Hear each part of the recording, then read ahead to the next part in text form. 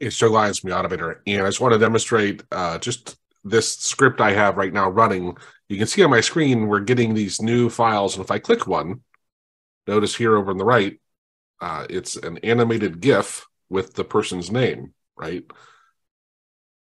So this is going to be a thumbnail and a video that will, when you click it, it'll be a video behind it, but it'll be an animated GIF in the email that goes out. So people are going to be much more interested because it's like, hey, that guy wrote me, this is to me, right? I mean, that's pretty cool.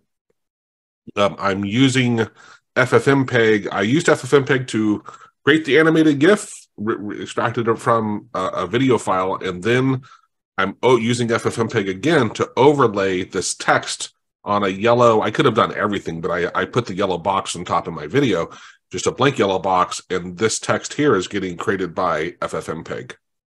So it's pretty cool. Then I'll have to take all these and put them on a server and then dynamically do a mail merge to reference that in there. But just an example of how you can use Autohotkey. It's pretty powerful. Someday I'll probably release this script, but it needs some cleaning up. If you learned something here, please like the video. It really helps me out. I like to also just demo really cool stuff that you can use for automation. And this is one of the things that's going to help me grow my business, right? So cheers. Have a great day. Bye.